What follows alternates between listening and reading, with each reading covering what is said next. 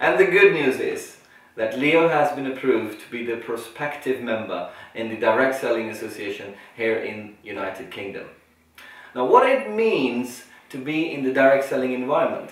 Direct Selling Association throughout the world provides a framework for the companies to provide a good level of service and abide by the code of conduct from the DSA to ensure that the companies are doing an ethical business, a legal business and a long-term business. Now, for me as a leader, why it is important to be in direct selling? Because this shows a company's commitment that the company is doing things right, the right way, and companies are there to protect the interest of its members.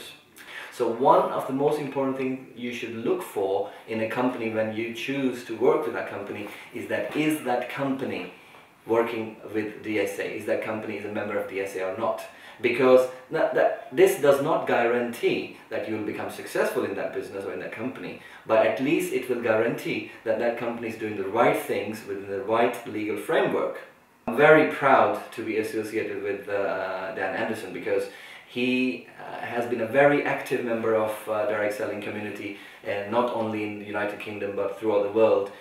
He was a co-chair of a direct selling conference here in the UK in recent years. First thing he did was to make sure that the company gets the direct selling membership, because he believes in a long-term and ethical business. He believes in a business which provides future that is secured by doing a compliant business.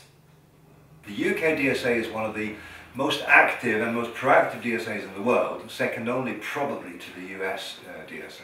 And that means that we're now part of a trade organisation that is regulating the direct selling industry, and that means that when people look at Leo, they have the additional security, the additional reassurance that we are part of a company that is trying to do its corporate governance in the correct way.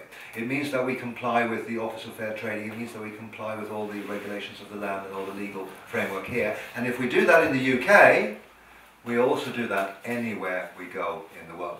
Because the UK DSA is a leading regulatory body, if you like, of the direct selling industry. Especially in 2013, when there are so many companies that profess to be a direct selling company but aren't really. They're something else altogether. And you as a member, you need to look for the stamp of approval from the DSA. Even some of the major markets like China, who for a long time have had an unregulated direct selling environment, where the companies can get a license in China but only after in a very sort of grey area. Even they are regulating and creating a direct selling association, of which we would aspire to become a member as soon as that was humanly possible. So Leo, we are all about building a long-term business. You cannot build a long-term business unless you do it in a legal and compliant way, and you're a member of the industry and a proud upstanding member that actually champions not just your company's affairs and fortunes, but that of the entire industry segment.